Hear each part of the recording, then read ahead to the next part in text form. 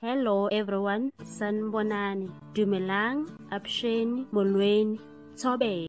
Before Namhla was allegedly shot 9 times for trying to leave an abusive boyfriend, she sent out series of WhatsApp messages to people asking for prayers.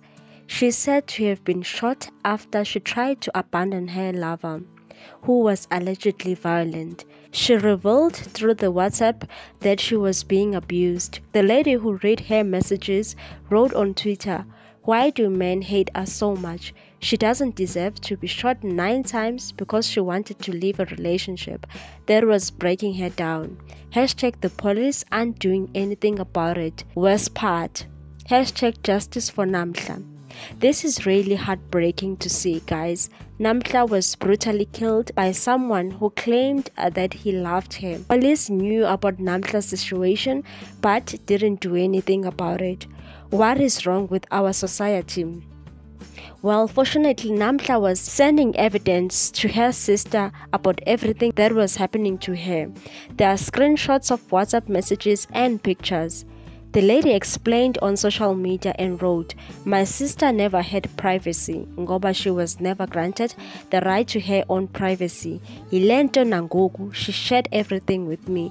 She had to block and unblock me every time Mr. Major esiza, meaning when he's coming. Hashtag andizuthula, I won't be silent. The information she gave me for a reason. Mna ifoni yakhe bendiyibhenca ekuqaleni ndiyoyigqibela ephila uNamhla. Her airpins zikwakum, I knew even umrholo wakhe. So I am doing exactly what she told me to do. Mhla kwenzeka ingxaki, I owe her that much. Lento ilapha ayizode ijike ibe buxoki. I want the world to see. Andilali akho kwanto ngenxa ndizitya zizigaqa zalo bhuti. I have watched for a very long time and today ndonele."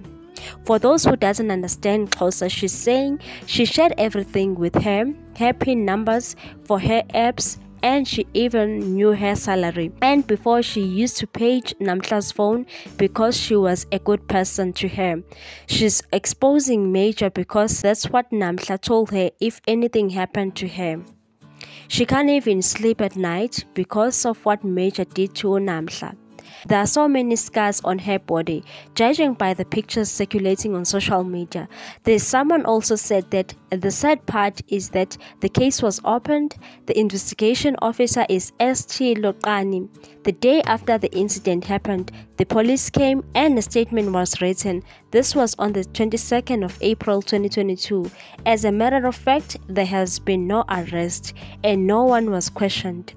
This man broke her down emotionally, psychologically, physically until her death.